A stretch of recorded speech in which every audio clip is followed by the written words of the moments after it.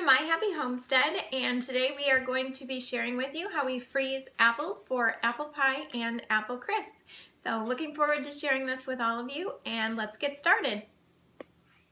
Alright, so I'm going to be showing you guys around in the station. So here's where the apples are. It's probably only about half. We have more in the fridge outside. And then over here is the rinsing and peeling station. And then there's the cutting board. Here is the spices and where we're going to mix it up and put it in the bags. It's important that you label it before you make the apples because then you'll know when you made it and you'll know if they're not bad or not.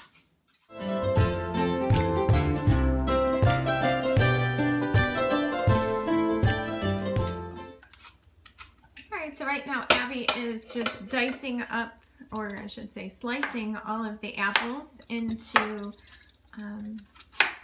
kind of bite-sized slices. You don't want to make them too thin, otherwise when you bake them they'll just turn to mush. So you want probably about a 1/4 inch thickness.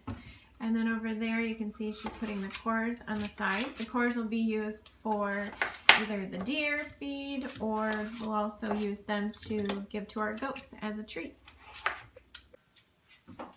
There's 8 cups of sliced apples. We're going to be adding sugar, cinnamon, nutmeg, and a lemon so it doesn't turn brown.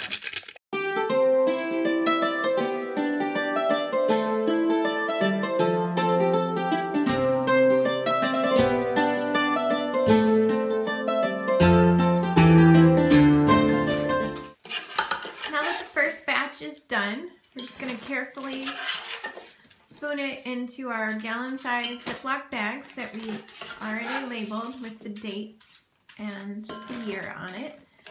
And then we'll go ahead and we'll squeeze all the air out so that it doesn't get freezer burn over the winter. And then that's it. Okay, well that wraps up our freezer portion of apple crisp and apple pie filling. Next up, we're going to be making apple sauce and apple butter, so we hope that you'll join us. If you try to freeze apples your own this winter, comment down below and tell us what you did, and if you tried our recipe, we'd love to hear from you. Don't forget to like and subscribe for more from My Happy Homestead. Thanks for joining. Bye!